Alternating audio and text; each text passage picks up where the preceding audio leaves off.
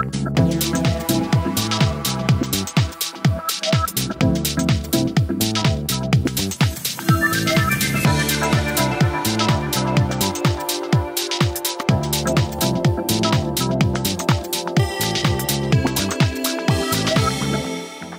morning, good afternoon, and good evening, and thanks for joining the session on Inside BigQuery BI Engine. I'm Vinay Balasubramaniam. I'm a product manager on BigQuery. I'm also joined by Moshe Pasumaski, who is a principal engineer on BigQuery. So in today's session, I'm going to provide an overview of BI Engine, why we built it, what is the key customer use case, what problem are we solving. A good bulk of this talk is going to focus on how BI Engine works internally, the core architecture, and we'll have some demos at the end demonstrating BI Engine's high concurrency use case, and I'll be joined by Kevin Marr, who's a product manager on Looker, to talk about the BI Engine Looker use case. So let's get started. Doing business intelligence on big data is challenging, and we've heard it from our customers. Customers who are using traditional BI tools have to manage data marts around the data warehouse, manage complex ETL pipelines to move the data into the data marts to pre-aggregate the data, and then connect the BI tools into that. This adds a lot more complexity to the whole data flow. Secondly, customers today want more real-time access to their data for decision-making, which is done fast. Traditional BI tools require you to extract the data, thereby introducing a lot of staleness in your overall data platform. And lastly, as organizations scale globally, they would like to give access to the data to a lot more users within the organization and also to their partners so that they can analyze this data. Now, this adds a lot of concurrency requirement to the data platform, and the BI tool needs to scale to support this higher concurrency.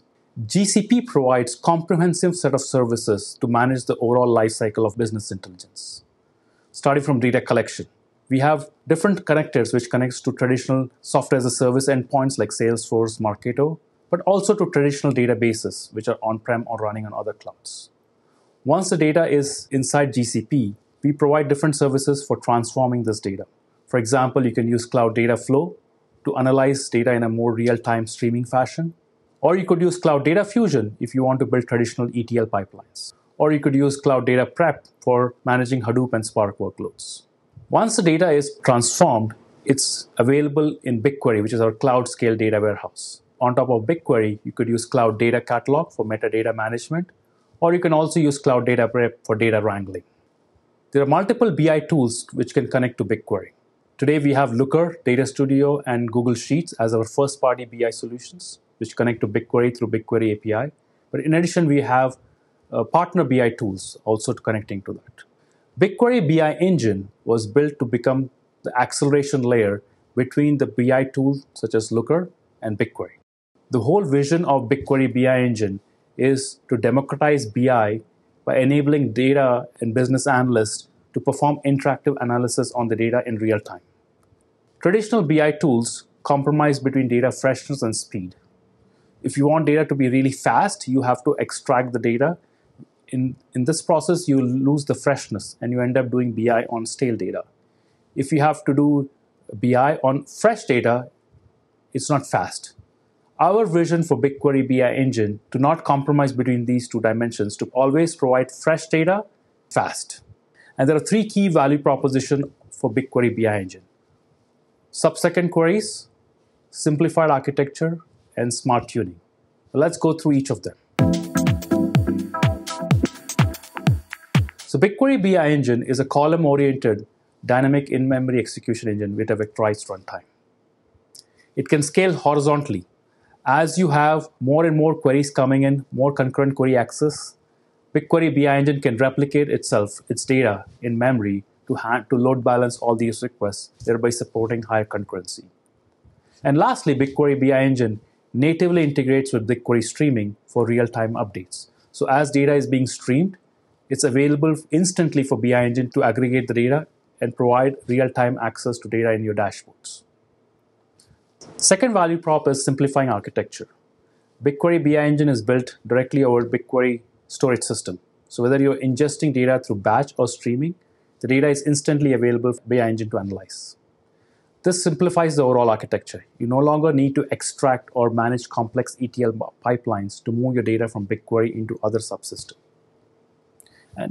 And today, BigQuery BI Engine is available for Data Studio, but what we're going to launch later this year is BigQuery BI Engine API, which is integrated directly into BigQuery API. This allows solutions like Looker and other BI tools to easily integrate with BI Engine without having to make any change. BigQuery BI Engine has inbuilt smart knobs built in. So just by creating a simple reservation in the UI, where you can pick a location and specify the size of your memory you need, BI Engine automatically takes care of which columns to use to query and cache it, and use that self-optimization mechanism to improve the query performance. And lastly, all of these heuristics about BigQuery BI Engine metrics, such as how much of the data is in memory, how much memory is being used, how much of data query performance enhancements is coming from the memory tier versus how many of the queries fell back to BigQuery. All of this rich metrics is available in Stackdriver for you to analyze. So that was a quick overview of how BigQuery BI Engine works. Now let me hand it off to Moshe, who's going to walk us through how it works internally and he will go into a lot more details about this. Hello, my name is Moshe Posumansky and I'm an engineer on BigQuery, and I'm going to talk about how BI Engine works internally. So in order to understand it, first let's take a look at BigQuery architecture. So this is the classic BigQuery architecture picture, and we see that there are three main pieces. On the right we have compute, all the worker nodes.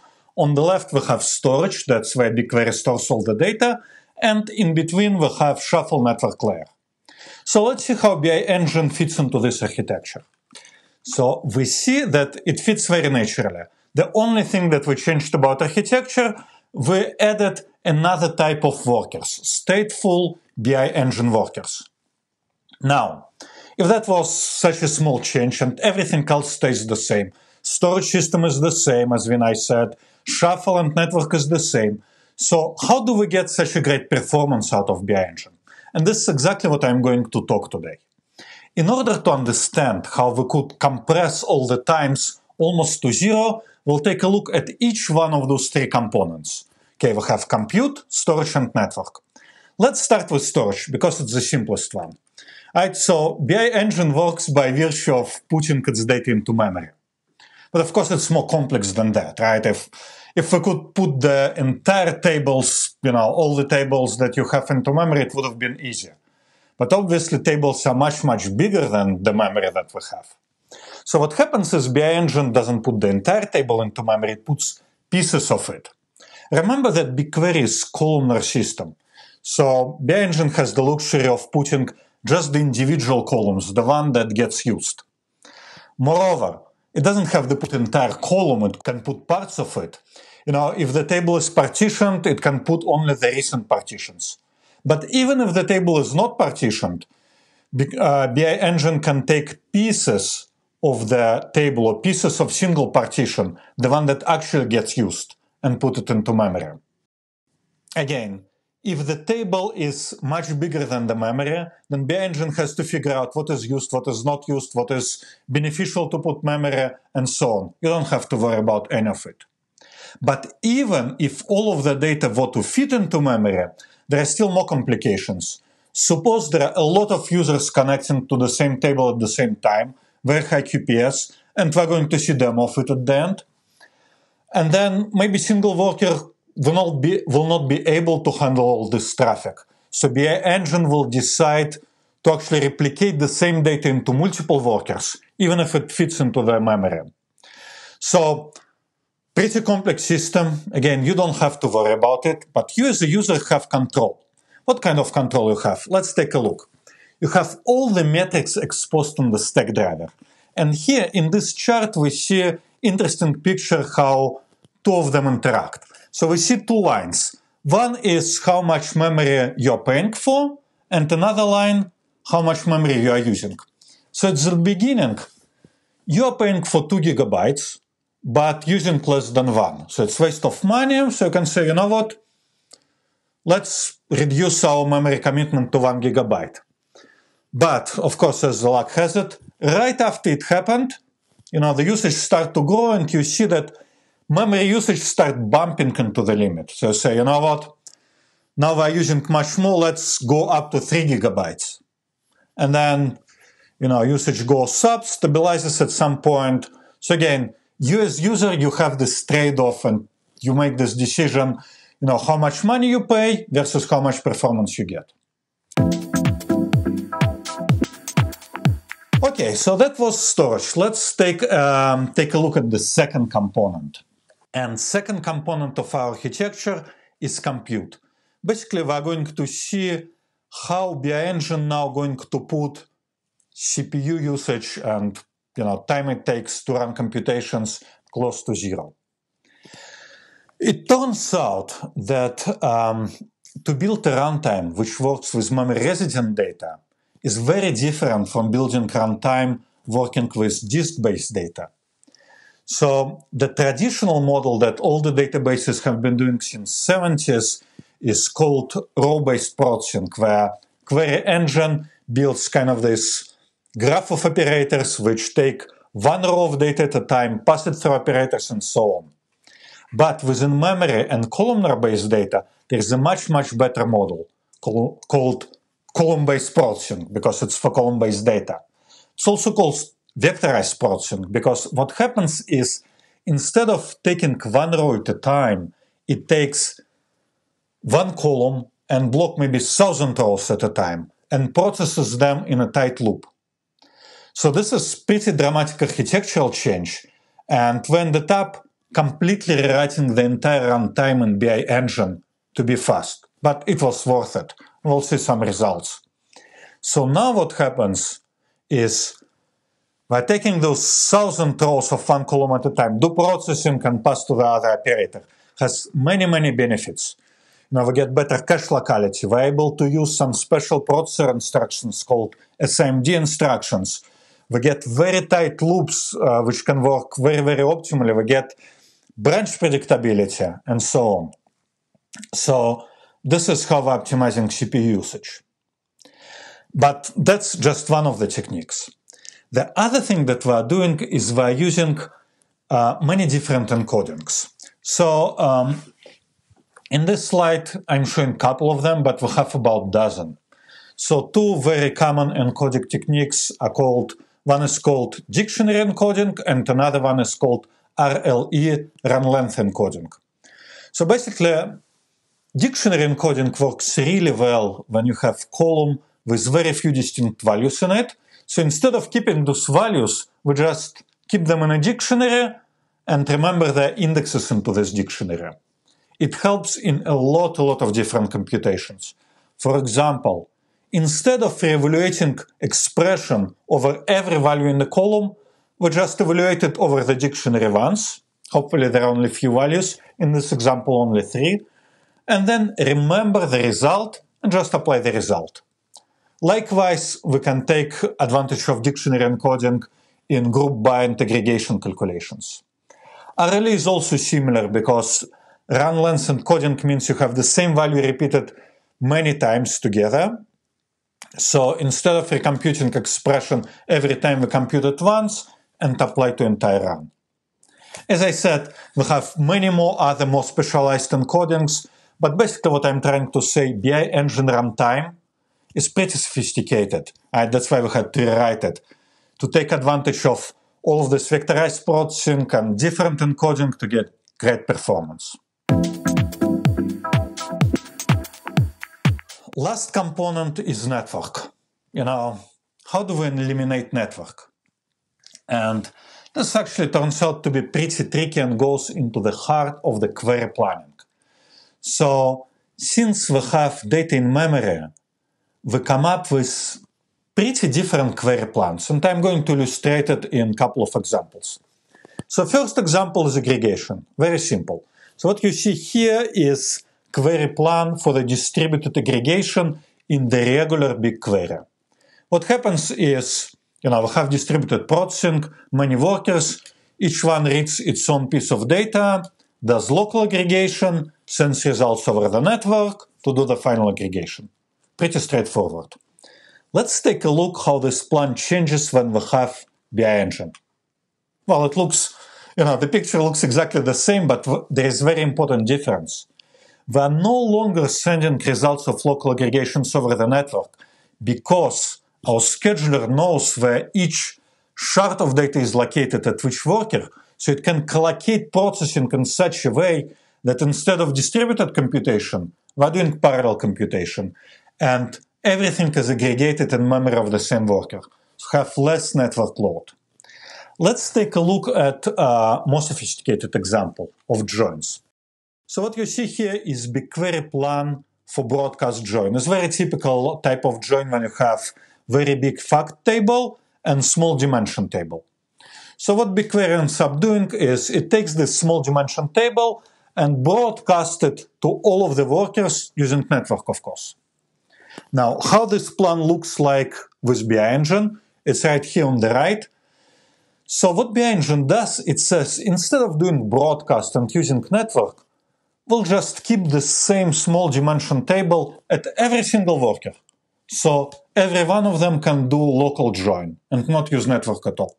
So there are many other techniques that we do in query planning, but all of them are tailored towards our knowledge where data is located and how we can take advantage of it. So now that we saw how we're using CPU, storage, and network, how we're optimizing all of them, let's take a look at a couple of demos, how it looks in real life. And our first demo is going to be demo of high concurrency and high QPS. So basically, we run a simulation of a typical office which have many different workers, and let's say all of them, in order to do their job, need to look at some data. And they have some complex dashboards, and we said each dashboard can have 10, maybe 20 different visualizations, each one sending multiple queries. So imagine, 8 o'clock in the morning, all the workers come into office, all open their dashboards, each dashboard sends many different queries, all at the same time. What happens? So let's take a look at what happens by looking at stack driver charts. So what we see, initially we see maybe there are a few workers coming in and we have 100 QPS, meaning 100 queries a second. So if each dashboard was sending 10 queries, it means 10 users at very same time open their dashboards. Okay? So we have 100 QPS, fine. Let's see what happens next. Next, the load increases to 1000 QPS. So maybe now we have 100 users sending 10 queries at exactly the same time. And now 2000 QPS. So, okay, so QPS goes up, but what is happening with the system? Maybe it's falling over. So in order to understand how BI Engine handles all this load, we're going to see to 3 lines at the bottom. But in fact, they're so small at the bottom that it's hard to see, so let's zoom into them. Those 3 lines represent latency of BI Engine. And they show 50th percentile, which is median, but in distributed system, tail latency is most interesting metric, so we're also looking at 95th percentile and 99th percentile. And what we see here is no matter how much QPS we're putting on a system, the latencies stay about the same. They actually stay pretty low. Right? The median is about 30 milliseconds, and 95th percentile is 90 milliseconds, and even 99th percentile, which is a tail, is still only about 140 milliseconds. So no matter how much load we're putting on the system, like 2000 QPS, it holds the same without degradation. Of course, it was possible because in this particular case, user paid enough money and bought enough reservation, but BI Engine was smart enough to figure out which data is queried, how to distribute it, how to handle the load. Okay, now I will be handing it off to Vinay to show the next demo. Thank you. Thanks, Moshe. Now I'd like to invite Kevin Marr, who's a product manager on Looker, to talk about Looker's integration with BI Engine. Hi, I'm Kevin, a product manager at Looker, and I'll be showing you Looker's integration with BigQuery's BI Engine. First, Looker is a modern data analytics platform that operates in database. This means that Looker does not ingest your source data. So when you load a report or visualization in Looker, a SQL query is being sent directly to your data warehouse. And as you can imagine, having a very fast data warehouse means that you'll get a very good experience in Looker. So I'm in Looker's Explore page, which allows business users to self-serve by exploring their data, building their own visualizations, and ultimately answering their own questions. The Explore page is powered by Looker's modeling layer called LookML, which provides an abstraction layer between your database schema and the business terms that your users are familiar with. All I have to do to build a query here is select dimensions and measures and add filters. Say I want to know the total revenue we've ever made in our fictitious e-commerce store. I can just click on the total sales measure and hit run. Behind the scenes, Looker has generated a query, a SQL query for me, and has sent that to BigQuery, in this case BI Engine, and has given me the answer, in this case $9.6 million. It's easy for me to add things like filters. Say that I want to look at this over some constrained time frame. I can click on a filter. I can pick, any of these easy point and click options. I'll just pick, say, I don't know, April 2020.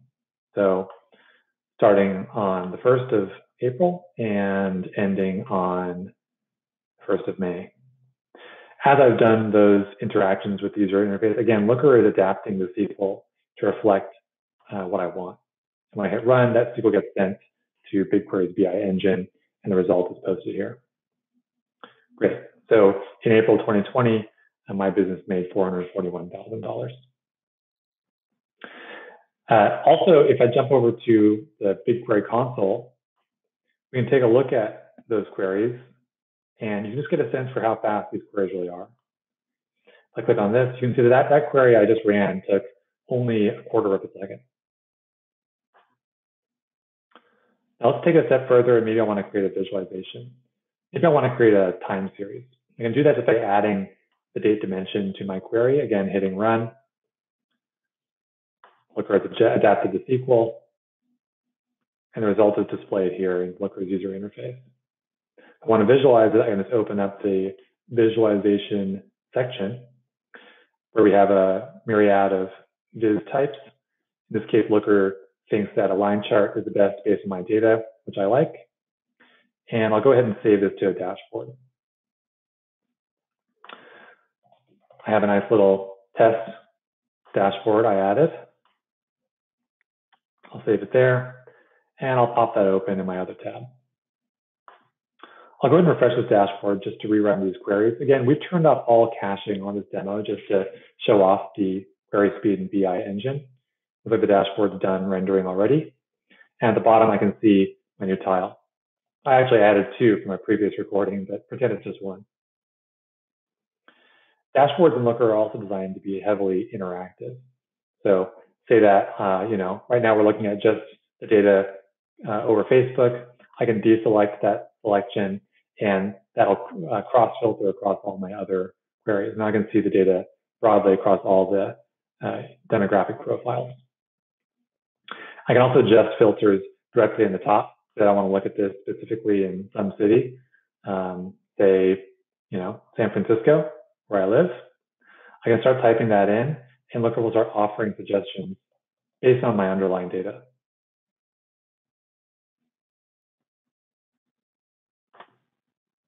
So I can click that, rerun the dashboard, and see how this is trending just in San Francisco. Great, that's it. Thank you very much. Thanks, Kevin. That was an exciting demo showcasing BI Engine with Looker. To conclude, we saw a great overview of what BI Engine does. We went into a lot of details on how BI Engine works. You can try BI Engine today. It's available with Data Studio as a GA product. But what's coming later this year is BI Engine SQL API, which expands BI Engine to other solution BI tools such as Looker and other partner tools. Thanks for watching this breakout session. Have a great conference.